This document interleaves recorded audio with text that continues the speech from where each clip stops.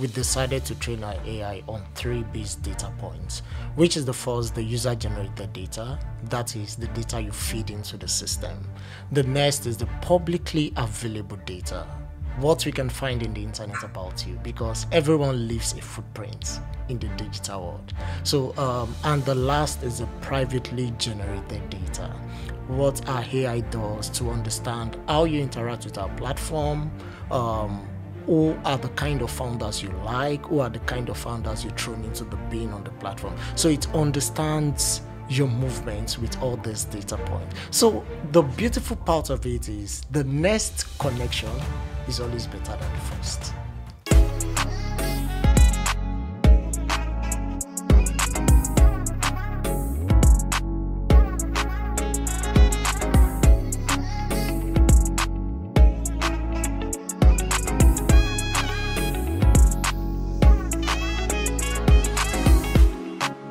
This podcast is sponsored by Go Money. Open a new bank account from your phone in less than 3 minutes. Welcome back to our move back. This week we have another guest for you, an amazing guest. Before I dive into it, I'll just let you guys know to like, comment, and subscribe. Dining with us, join the move back community for help and support for business. London's Home Finder Services. Subscribe to that. Go and get your new property in the UK. They will help you out. But today we have another amazing guest, Mr. Emmanuel. Now he is a serial entrepreneur. Would I say serial entrepreneur? An entrepreneur will do. An entrepreneur will do, right? Founder of Help AI, which is connecting co-founders for now, and also connect others in the future.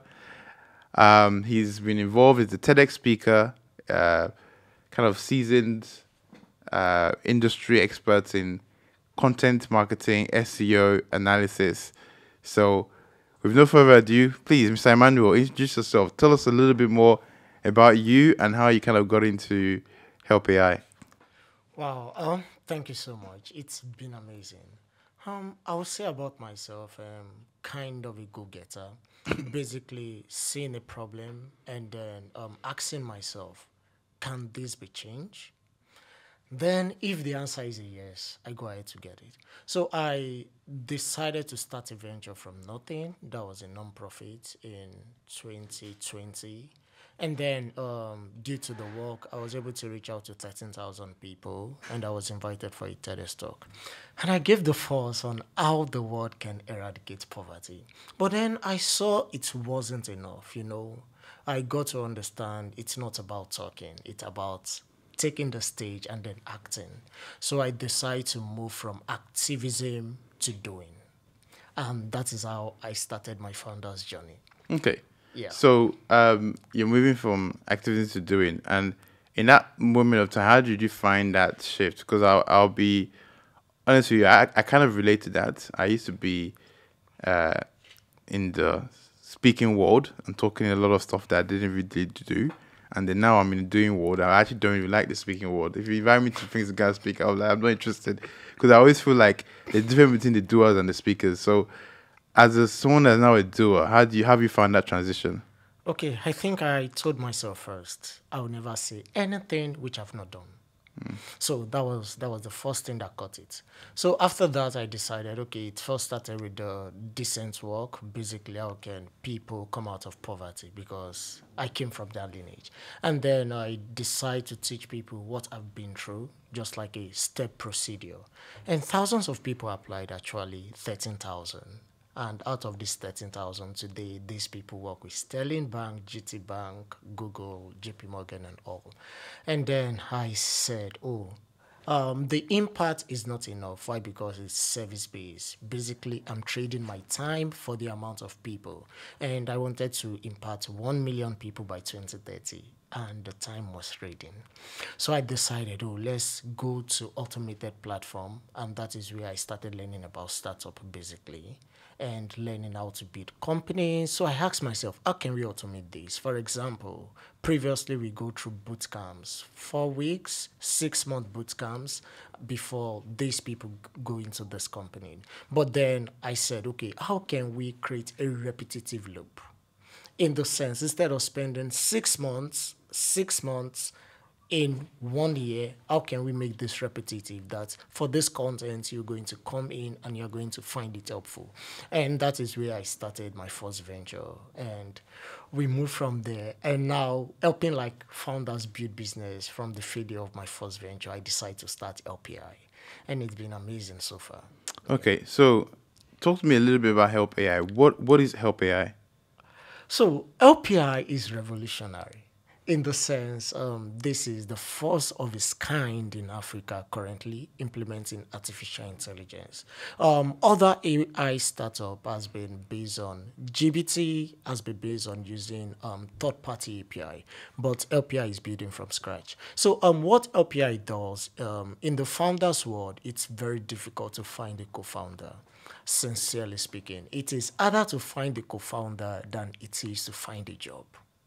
It took me 5 good months to get a co-founder for my previous venture, and then I just push it to the corner. But then in the startup community where I am a community leader in, I begin to see the startup request. Week by week, at least 3 to 10 founders are looking for co-founders, and we have awesome companies out there currently matching. But if a problem is being done manually, it means those guys that are out there trying to automate it are missing something. That's right, correct? So I started LPI to like automate this. And before even writing a single line of code, we'll begin to like sell before writing, and then we have like pre-sale, enough validation for us to, okay, this is going to work. And we started like building. So LPI basically connects you to someone who has complementary skill, intensive years of experience, quality background, and then passionate about the goal to help you start a venture together. And a venture is just like a long-term relationship. I call startup journey a marriage. Interesting. Salewa, since you have a question, what are you thinking of? Yeah, so my first question is, why did you decide to use AI to solve this problem? Because right now, if we look at your major competitor, it's like YC co-founder matching score, right? And that literally adopts an organic approach. I think with that one, they send you, they have like weekly meetings for your sector. And it's not the best, especially within Africa. But I would love to know, why did you, of all the things you could have used AI to solve, why did you decide to use it? I know you had your own issues, but to solve co-founder matching. For that, first, it's the trend. That was the first thing. But then, while conducting research on AI, we decided to train our AI on 3 base data points, which is the first, the user-generated data. That is the data you feed into the system. The next is the publicly available data, what we can find in the internet about you, because everyone leaves a footprint in the digital world. So, and the last is the privately generated data, what our AI does to understand how you interact with our platform, who are the kind of founders you like, who are the kind of founders you thrown into the bin on the platform. So it understands your movements with all this data points. So the beautiful part of it is the next connection is always better than the first. Okay. Yeah, so that's why we are using AI. So the AI is trained on that data point, and then you connect with people where you are very passionate about meeting, people that are likely able to like connect with you and then fit your scope. Yeah. Interesting. And how long did it take you to do this? Because with AI, you need a lot of training data. So when did you know you had enough data where you could actually deploy Help AI? Okay, and then this is divided into 2 phases for us. We call it the version 1 and the version 2. So for the version 1, we won't be using AI. We will be gathering data sets. Yeah. And that is where we are currently. So basically gathering data sets. And then for the version 2, we'll be training the AI to leverage on the gathered data sets on that. And with that, the AI will be very effective as that will be our moat. Okay. What kind of data do you gather at the moment?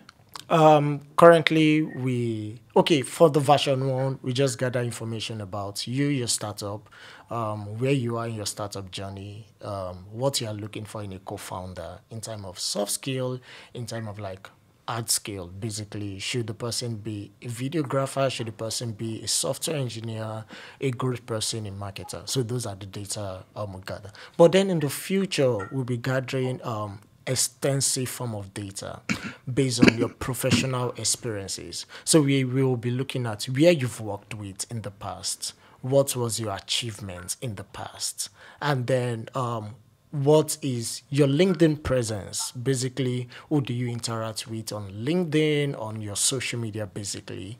And then we'll be looking at the data points within the system. Okay, which of these founder do you like, because we have that functionality, which do you like, dislike, and throw into the bin, and how long you spend in a call, video, virtual, or physical meetup with a particular founder. So that is how the data set has been trained. Interesting. Salewa, go ahead. And what's the business model? How are you earning revenue? Because, at the base level, I'm thinking, if I just found a co-founder, am I really going to stay on your platform after I found the co-founder? So my question number 1 is, what's the business model? Number 2, is it only co-founders? Is there opportunity for us to find, managing team members or even employees? I think I love that. So for the business model, for the first 3 quarters, which is the first year, we'll be going through subscription base, and the subscription base is founders are going to pay monthly fee to get match every month. And basically that the challenge we had with that operating manually was founders do not want to commit to pay 3 months. Okay, the big question was, why do I pay 3 months when I can find my co-founder in the first month? Yeah, and then that's why we are expanding the scope, basically. That you So are the not founder pays for the service. for the service, each of these founders. And then in the initial stage, we had around 150 of them. So that's like huge. So then, so we'll be expanding like this service just above the founders, because once you have a founder, the next thing is to build a strong team who can build the product. So basically, you can just come on LPI, you can type, I need a software engineer with 5 years of experience who has worked with Microsoft and has developed an LNM system in the past. And what the system does, it matches you with that exact profile. And the truth is, no matter who you are, you always want to connect with someone in the professional space. So basically, in that scenario, founders can use it to get connected to anybody they wish to. Normal professionals, individual, can connect to anybody they wish to. So if you're looking for a videographer, if you're looking for a managing team, you can just go on the platform and search. And these people will pay repeatedly for this product. Why? Because you've tested it even before writing a single code, and then it works. Okay. So my question is, what is the current way that founders and co-founders meet and kind of establish a relationship? And do you feel like your solution would it replicate that same effect of like generally kind of meeting with a founder, the rapport you build and that kind of stuff? How does yours kind of replicate something similar? Okay, and the social effect for LPI will be enormous. It will be massive. And currently, there are basic 4 ways which founders meet. The first is physical, just like I'm meeting you today. Yeah. And it can be network of friends, network of enemies. Yeah, that can be it, your colleagues at work and all. So basically, you meet them, someone with a complementary skill set, you interact, and if the person decide, oh, let's start a venture together, good and fine. But that can take a while. Why? Because if I want to start a business today, you have to be thinking, who are my friends available? Second, you have to pitch to them. And the painful thing is, at the point where you are pitching, they might not be ready to start a business. So that is the first. The second is through online founders connecting platform, as Salewa mentioned. For example, YC matching tool. We have Bubble Bees. We have Start.org. We have Launch Club, and so much competitor out there. But the major advantage for LPI with us is we have first leverage audience with these early founders. First, second, we are in that shoe. And third, we are using AI to solve this, personalized and not just random. YC matches you with any person. Basically, you just tell the person, I'm looking for someone with engineering background. YC do not understand what kind of skill, what kind of frameworks the person should have, and then it just matches you with someone with the name engineer in the profile. It can be a mechanical engineer. I've been matched with an electrical engineer before while I was looking for a software engineer using YC combination, YC tool. So like that's really like why we are different. And then the last is through events, basically meeting at virtual events, physical events, and getting to know each other. And it might happens that, okay, you start company together. So those are like the three ways right from my head which founders meet co-founders. Interesting. Shalewa, you wanted to say something? Yeah, so in a business like this, they always say data is the new gold. So as you're grabbing this data, you said you're grabbing it from your own your information, you're grabbing it from public resources, and you're grabbing it from people's online profiles. Now, what that means is over time, you're going to have access to a lot of insights around this space. So have you already thought about what you're going to do with this data? Do you ever have plans to sell the data to third parties, or is it that new tools are going to come out of the data you're collecting? And so for that, security is basically our priority. Yeah, so right from start, we think about scalability. Basically, how do we build globally? But first, we start locally. Yeah. And basically, that's why right from time, you are using like one of the most secured cloud provider in the internet. So basically, we store our data on the cloud and using AWS, yeah. And then also one other thing which we look at is because user privacy is very, very important. So we are looking at regulations, basically the US law and then the EU data privacy law. So basically the use of data, to what extent can this data be used, and then what extent isn't like against the law. So those are like what we look at. And then from the data, we'll be doing miracle. Let me call that miracle. Look at a miracle. Because it's going to be mind blowing when it gets to the public. Imagine you can, through your voice, if you're tired, and then you can make a voice record. I'm looking for a videographer who has filmed with Davido in the last 5 years. And it connects you with that profile. In case that profile is not available, it gives you the ability to invite that profile into the application.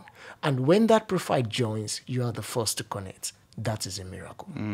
So from these data sets, that is really what we are going to be building. And okay, in the case, this won't like shun out physical connection. Why? Because we know physical connection is very, very important. So there is an option to either meet physically, because we matches people based on proximity. You can decide to match who is close to you, willing to start a company. You can meet over the coffee, over the restaurant to discuss about the industry, the idea, the passion, the goal, and all. And if you guys are fit, then you can start a business. You can meet virtually also. And this is going to be like a game changer in the world. Okay, so let's break this down into the kind of fundamental components of this program. So when you input, what kind of language or learning process does it take to understand like what you said, to like filter out what the subset of data and that matches that category? How does that work?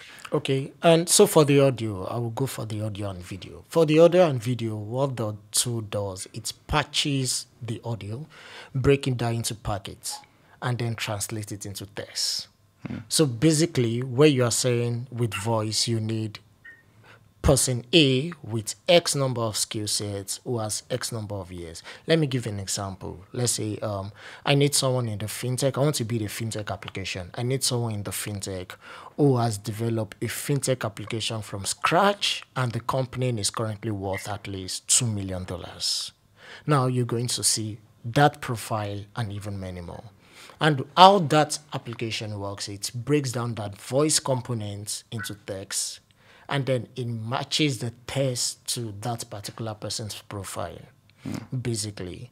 And the process is very simple. The onboarding is really simple because these data are gotten from user given, very little information. In short, you can set up a profile in just less than 30 seconds. That's the most beautiful part of it. Why? Because, I do growth, and then I interface with users a lot, and I really know what the user wants. Yeah, and then after this is done, you get connected to the person. In case you change your mind, you can, or the algorithm, because there will be scenario where the AI algorithm you are using presents wrong information to you. So once you dislike, what the algorithm does, it watches you. Okay, it begins to understand. You just said this, and it gives you this exact profile, and you are disliking. What could be it? And then it suggests another profile, another profile, another profile, till you like. And the most beautiful part of it is you can't communicate with anybody until you both like each other. So it has to be mutually. Okay, it's kind of like a matching service, and then you have to mutually agree. Yeah. So once you both like each other's profile, and you see, okay, you are coming to me with an idea, it's just like a pitching. So one of the biggest issues with having a co-founder is kind of like how do you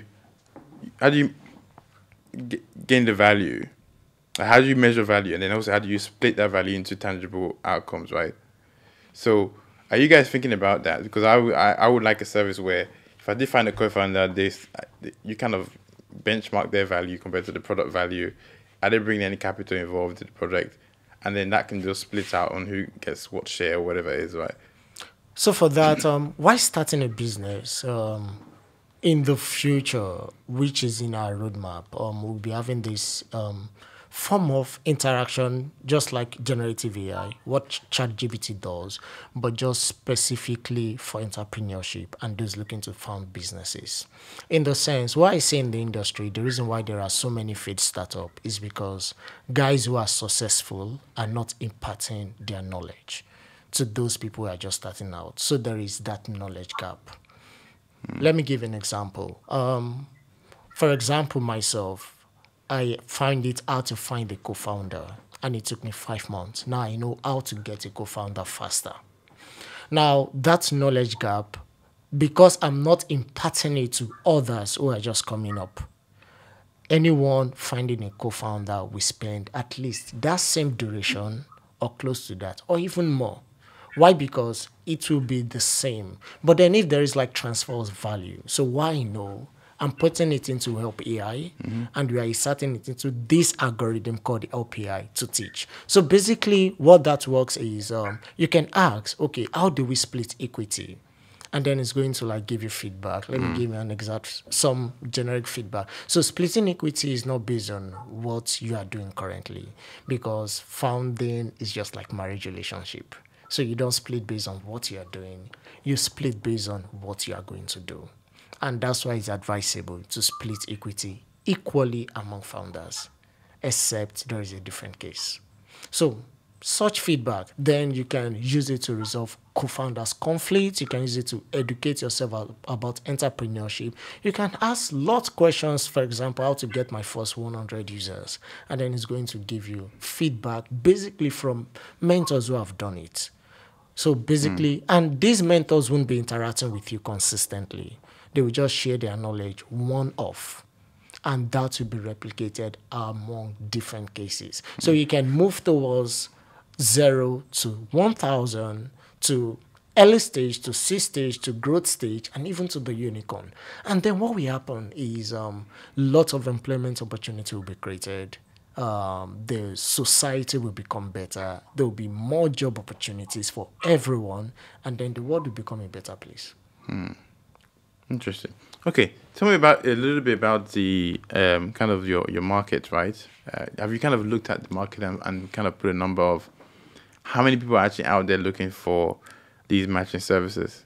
I love that question. So during our market research, we found out things that are amazing. For example, do you know 60 million new businesses are formed every year? Or in 60 Nigeria? million across the globe. Okay. 60 million new businesses. Now, and this 60 million, one time or the other, at least 70% attempt to raise funding. And to raise funding, they were told to get a co-founder.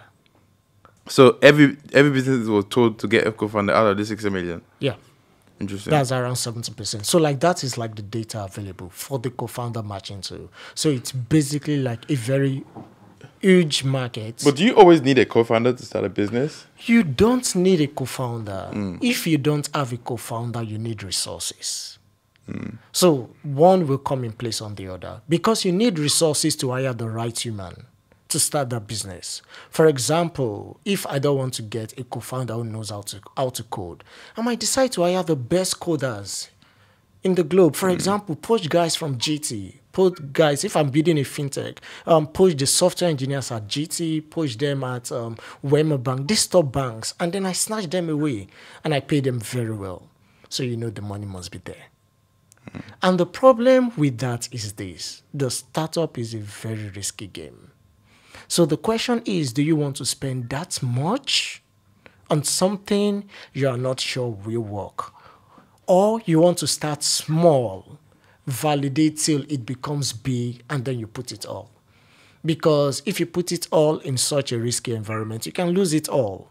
But then if you are getting someone which is a co-founder, you are de-risking the opportunity to like lose all your life savings in the startup. Startup is risky. You can lose it all and then you can gain big.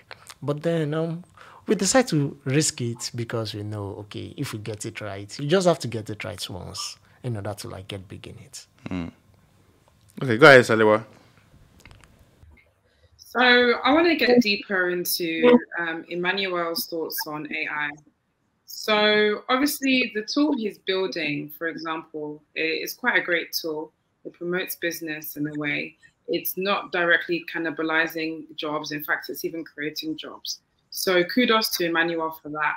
However, if you notice over the last maybe 4 to 5 months, we've seen an absolute wave of fear mongering when it comes to artificial intelligence. This week, there was somebody did a study this week and said that 82% unemployment is what he projects for the US in regards to AI in upcoming years. OpenAI also did a study. They analyzed every single job, and they basically gave the exposure that the jobs had to AI completely replacing the job. For example, I was a quant analyst in the UK. My job had 100% exposure to AI. And I keep up to date every single day on Product Hunt and on AI Toolkit and so many tools. I keep up to date, AI newsletters, different tools. It's allowed me to replace myself, you know, hiring people. So, Emmanuel, I really want to know, as somebody who is within this space, you know, what do you think about what AI is going to do on a world scale when it comes to jobs and also in the African context? Because I do believe that the effects will happen a lot slower in Africa compared to the Western world. So for that, according to layoffs.fyi, over 200 persons has been laid off due to AI. It's very painful. Yeah, but then I want us to go far back into revolution when the ICT began to take place in Africa as a whole. Remember during the stage where typewriter was still a thing, where every person was a secretary. and the secretary job was one of the top paid then. And then photocopy came in place, if you can remember. And then before you see it, those guys who are in typewriter got displaced. But what happened? More jobs were created. Is that correct? I don't know. Yeah, go ahead. Yeah, more jobs were created during that era, and this is what will happen with AI. Basically, lot of jobs will be displaced, and the reason will be because you can now do those jobs faster, more effective, and then get more accurate output. But then it's going to create far more jobs, and the goal is the population of the world is increasing, and the rate at which job creation is increasing cannot even compete. And what AI will do is going to like fast track this and then ensure like the job meets the standard. Yeah. So one thing I just want to say is everyone, even myself, just have to gear up for it, basically. And I still remember then what really differentiated those who were secretary and then those who lost their job and those who got promotion was the ability to adapt quickly. The world is changing. We can't be where we are forever. You understand? Centuries ago are not same with now. So basically, everyone just need to adapt. You need to learn new skill, and that new skill is going to put new pay far higher into the pockets, and then it's going to eradicate more poverty even from the economy. We've seen this before, and then it's happening again. And this is what we call like revolution, and it comes once in a while. Yeah. Okay, so I've got a question around just to dive more about that. So, do you feel like AI will create more jobs than take away more jobs? Let's just understand that's clear. Yes. And what do you think the skill sets going forward in the future, when in a world like where AI is more dominant, what do you think the skill sets that will be most needed would be then to ensure that those jobs are people are now training themselves if that's is going to happen? I think the first thing will be creativity. Basically, how can you get more in a little time? Through prompts. For example, before ChatGPT, you do go on Google, look at around 20 links, read around 5,000 articles to just find a single point. But now you can search and you get it direct in 1 second. So the ability to search, that would be like a very good skill. And then no matter the technical skill, because skill changes and then it resolves. But then that ability is going to put you on top of everything. Ability to stay on top of the trend, to be able to like use the tool to get more productive, to do more. For example, you're making videos. Instead of spending so much time making like videos manually, if you can discover how to insert that video and it gives you output in 30 minutes instead of 24 hours, then that will make you more productive. And what that will do is it increase your chances of earning more, it increase your ability to do more, and the last thing, it allows you to spend more time with people. So let's kind of dive into finances on artificial intelligence. So currently, obviously, the buzzword. A lot of people are thinking about applying it to different things in their daily world or their business or their work. How can you kind of ensure that people are positioning themselves to kind of gain more financially with AI? Like, what would you kind of advise around that area? Okay, for that, I really love to go back to the previous Great Recession that happened in 2008. And the most successful companies we know today are the most successful people, billionaires, they were from those times. So I studied then what happened in the Great Recession 2008, where there were financial crisis. I mean, it was very difficult. So what really happened is people solved real problems. Real problems. So basically, you're looking at what problems are people in Lagos facing. That same problem can be replicated in Abuja, in South Africa, across many cities, across many states. And if you can figure that out and then find a solution, things are going to change around. So we just have to like come back to how things should be done normally. And then you just like, okay, look at the problem, then you solve real problems. And when you do that, definitely things are going to turn around. Yeah. Salewa, go ahead. Yeah, and you know what? It's such a good point. So then on that point, to be able to really even know the problems, that's where market research comes in. So you mentioned that you yourself had done market research and you had findings. What is the best tips that you can give to founders when conducting market research in Africa or in Nigeria in particular? I think the first thing is solve the problem you know. Before searching, conducting market research to know, okay, there are 60 billion businesses across the globe and something that extensive. The first step is I looked at my community. I looked at what I face personally. And that is really how it will start. Look at your own problem. What are you facing? Then look at it. Okay, can this problem be replicated across others? And if you can see that, then you've started. And the major thing is just get data. And if you can't get data, build, let people buy. The best currency is that you are making money.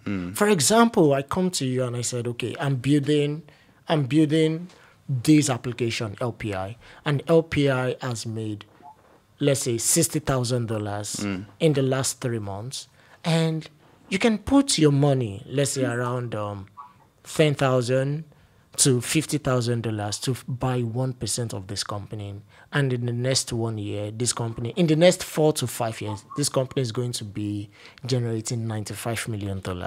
Are you going to put it? Don't know. Depends. It depends. Yeah, it depends on like my patience with the money as well. Yeah. So yeah. So if that is the money that you can do without, you will without cost. That's just the truth. Why? Because first, you can say this business is making money. Second, you can say this is in the lips of everybody. Everybody. And people are using it. And if you call user A is saying this is the best platform. It changed my life. It solved my problem. Same across all users. 40%. Definitely you are going to stake it all. So instead of going down there trying to find data for 2 months, 3 months, if there is no data available, start with what you have, with the 100 data you can collect, basically 100 real people. Sell it to them, even before even writing a single code. And if they pay for it, nothing is stopping you, please. That's the idea, Just right? go, yeah. Okay. So, what would you say like the economies around kind of your AI division in Nigeria? Do you feel like the ecosystem is still a little bit new? Do you think there's some quality talent available? How do we find those talents? Because I mean, I might have a product idea. I want to kind of hire some people to work on this. And AI is so it breaks down in so many different layers. There's like machine learning, neural networks, deep learning, all these different things involved, right? How do people know where to start with like kind of putting together an AI solution? So AI has been here since the 19th century. It didn't just come about. I think if my memory serves me right, around 1950, 1960, that was how far AI has been. So the major thing is there's just recent breakthrough. And you know, one thing is when there is a breakthrough, there is an hype. For example, let me give an example. An example is in the future, human will be able to age younger. So if that breakthrough come in place, that you're able to age younger and then get old, let's say not as fast as you are doing now, there will be hype around biogenetics. That's correct, right? So same with AI. So since the 19th, they've been what we call the weak AI.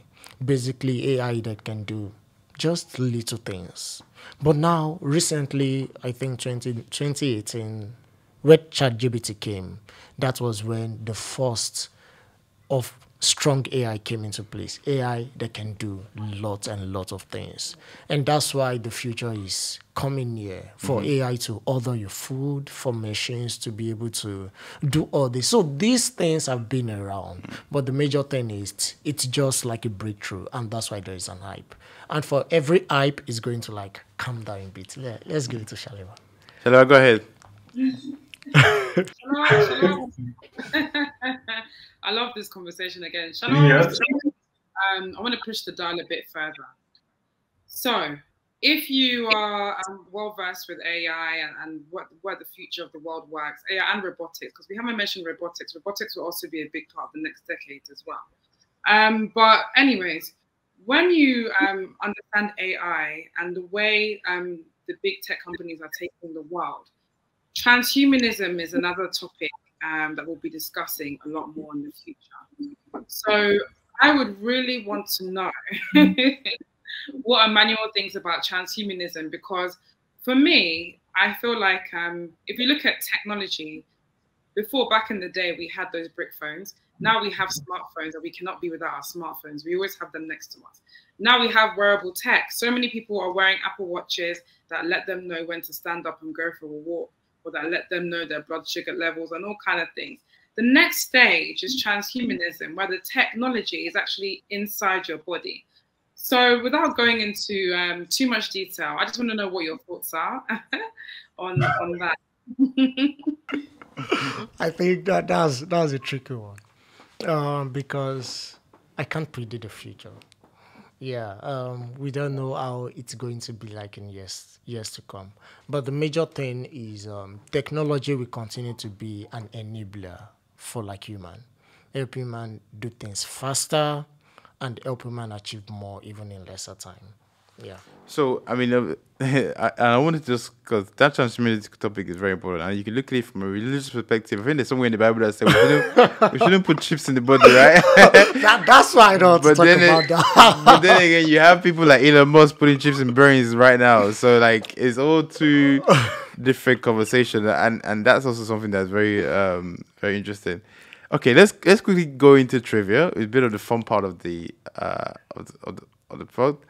And the questions here are really not trick questions, very simple questions. Right? As someone who's very intelligent, I expect you to get all questions correct. And so we're going to start with the first one, right? And the question is, who's often called the father of artificial intelligence? Okay, I think I can go with his portfolio. S guy from Google. Yeah, but then I think he's with the name Godfrey, if I'm right. Godfrey? No, that's wrong. I'll give you one more try. God, that's hard. You can help me out there. John McCarthy. That's his name, John McCarthy. From Google, right? I don't know if was he at Google. Yeah. You know if he was at Google or was an ex-Google employee? I have no idea. He was actually. Okay. So, question: what is the test called that checks a machine's ability to exhibit intelligent behavior equivalent to or indistinguishable from that of a human being? So, what is the test called that checks a machine's ability to exhibit intelligent behavior equivalent to a human being? That's AI. Isn't Eli, but it's named after a man called Alan. Let me give you a clue.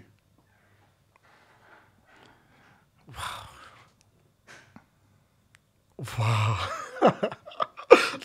This is making me sound like a dumbass.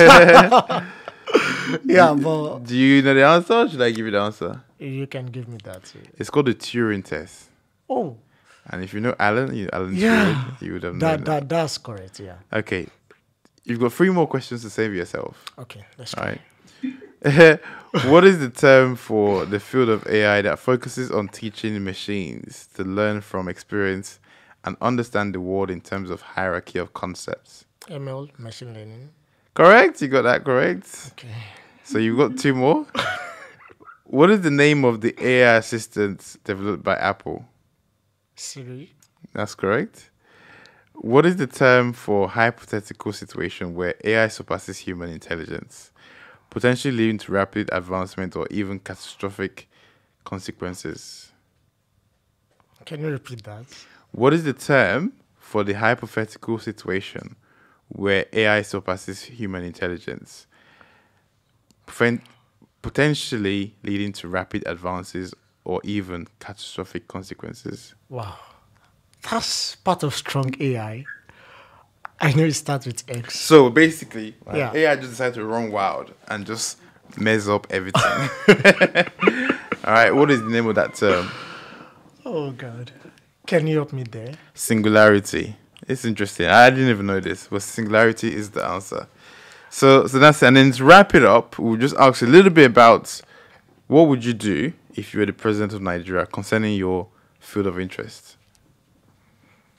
Okay, I think one thing which I'm going to do is basically create more opportunities.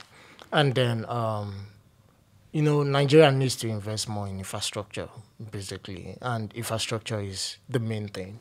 And that's why we are not driving innovation forward. So I will invest so much in infrastructure that is going to push industries, Yeah, especially but that doesn't that in AI forward. that doesn't mean anything in terms of like in actually like in granularity. What do you mean by infrastructure? Okay, let me give you an example. An example is bringing in more funding into the economy, basically making it investor friendly, and then making regulations, not the one that we eat like AI startups or general startups, so that we help them to like, okay, create more jobs, thrive more, and then basically like earn more. Because one thing is the more successful individuals and companies are in a country, the more the country grows.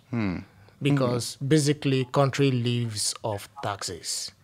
And imagine today if Nigeria is dutiful with tax, let's say they are paying as high as the UK 40%, and then each person is earning 500K. That's more money to the country. So the major thing is investing in those grand works that is going to take people and company out there. And people can't have an increment in salary if the companies are not doing well off.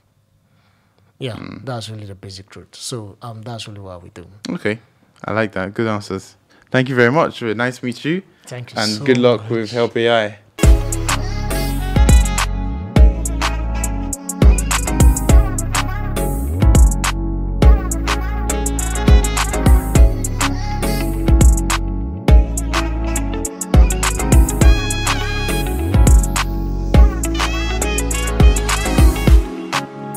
This podcast is sponsored by Go Money.